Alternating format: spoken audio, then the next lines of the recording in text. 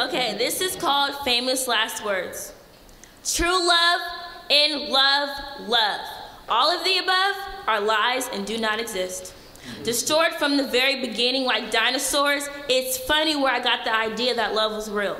Shakespeare taught me, not easy, that love can kill and be killed for all the wrong reasons. To love the wrong color was a treason, but to love the wrong person was a sin. I strongly believe that history repeats itself. So how can I find someone else to have and hold in marriage when I was a bastard just sitting in the carriage? And the only way I know he loved me as a baby is from the photographs I stick on my wall, reminding me that through it all he loved me when I was oh so small. He loves me now and so does she, but to love each other they disagree. And I fear that puzzle piece leaves me incomplete.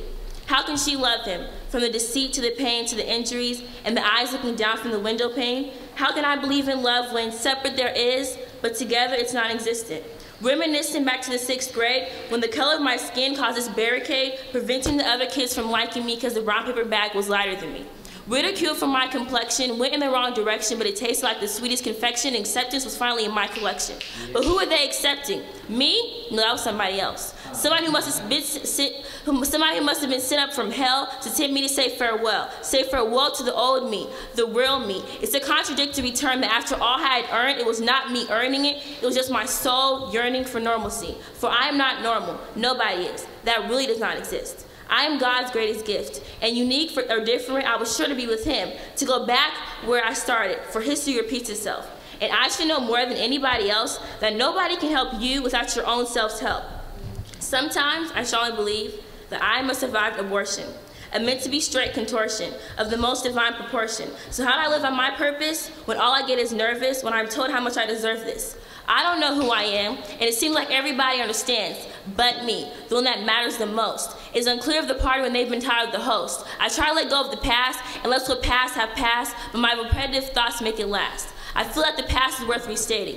If it was worth living once, then that same life, there should be no hesitating. For history repeats itself, so form your lips to do the same. I know how it feels to hate, I know how it feels to love. At the end of the day, those feelings are fickle and left untouched by fear of not being enough. If I die today, don't bury me in a casket or leave me in an urn, only ashes to behold. Leave me with God and with love to turn old, for at that moment love will exist. History repeats itself? Oh yes, it really does. For when you said I was the one you loved, you were thinking of her, and you were the one I was thinking of. See, that's how I know not to trust. For everything has an end. Ours just ended before it could really begin. And don't think that what a grudge is what I'm in, because I would never let a power take hold of me, especially one of underage men. God is the only power in my life. I memorized the speech and recited it twice, right in front of my uncle and his wife. And so poor wife Donna died. And my uncle, the husband, survived after the 80th anniversary, and the love was still alive. But what can be alive now that she's gone? All I can think about is how truly alone he must be to have her at home, to turn to and kiss with a wish forever young. I apologize, but we can't help that history repeats itself. That he had a child by someone else, and in that baby I see me, absolutely no one else. Adultery is sad, that one's mom or dad could find someone better than the best they ever had. Shit, it was a choice to be with another person. Nobody forced you, and at that moment you would have swore it was worth it. But what happens when you wake up and see so much different that you feel divorce is the best way to go over with it? Over with what exactly?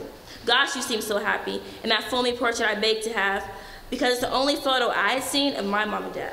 And if a storm hit, it's the first thing I think of to grab, to show me for the rest of my existence that maybe if love had existed, I'd have both of you to wake up to say goodbye to, before I went off to school. And I feel like my life had more use because my parents didn't used to be together.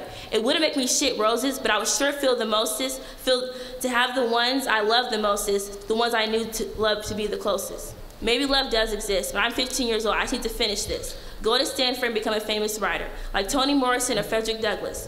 I remember what my father once said, if you could write like Frederick, you could write anything. I was glad to see he was interested in what I was planning to do with my life. He half led, the other half led by my mother. To me, she's perfect, and I sure do love her. I have to be special, I know I am destined. What also might made me fate, it was surely intention, but my purpose is mail marked unread. There's not much left to say, everything else is better left unsaid.